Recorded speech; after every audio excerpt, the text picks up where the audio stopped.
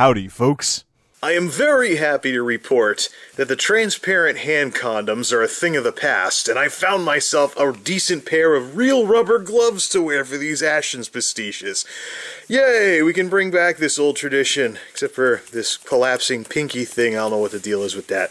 But anyways, hooray for proper PPE. That's personal protective equipment for those of you who don't speak industrialese. Now that this proper rubber gloves tradition has been brought back, let's bring back another tradition of these Ashens pastiches, dollar store merchandise. Because I found my way to the dollar store for the first time in however long it's been. What we're making fun of today should resonate with fans of the TV show Family Guy. Remember the episode where Brian the dog was going around trying to sell those, like, holiday sausage things? And he had that line, "Excuse me, would you like to taste my smoked meat log?" Well, as I was perusing the offerings in the dollar store, I noticed a little something that kind of reminded me of that whole smoked meat log thing, without actually being a smoked meat log.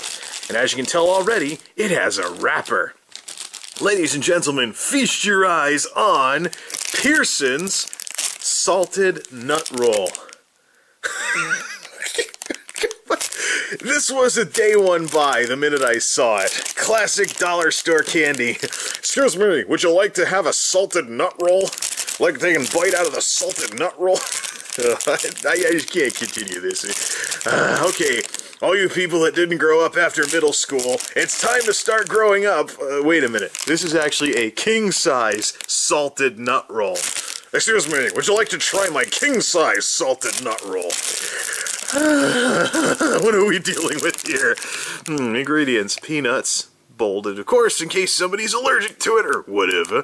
Sugar, corn syrup, blah, blah, blah, blah, blah, blah. Yeah. Allergy information, manufactured on shared equipment with tree nuts. Uh-oh, our old warning yet again.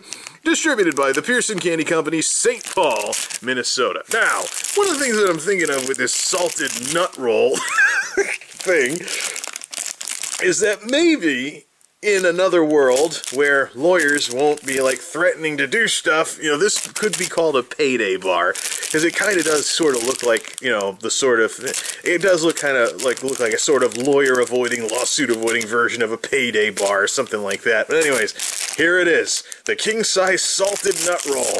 Now let's bust this thing open. Ooh, crunchy, salty, sweet, and chewy. Let's see exactly how right I am with this guess that this is basically some kind of payday bar type thing.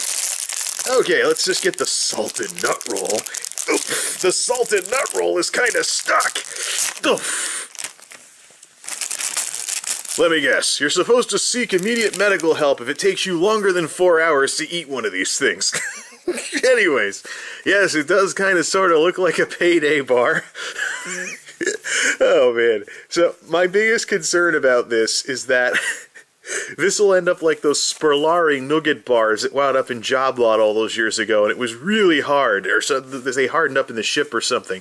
Fortunately, it looks like my salted nut roll here is very, very flexible. So, alright, this will obviously be done off camera. Pearson's the original king-size salted nut roll in 3, 2, 1, 0.75, 0.5, 0.25. Okay, heck with it. Oh. And look what's in the middle.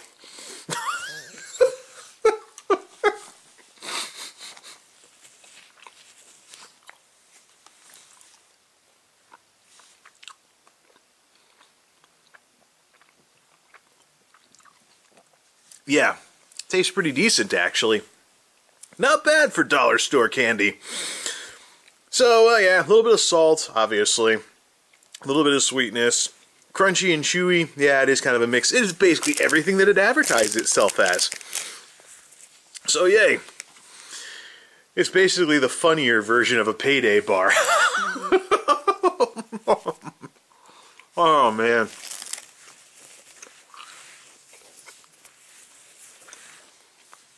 Decent stuff, though.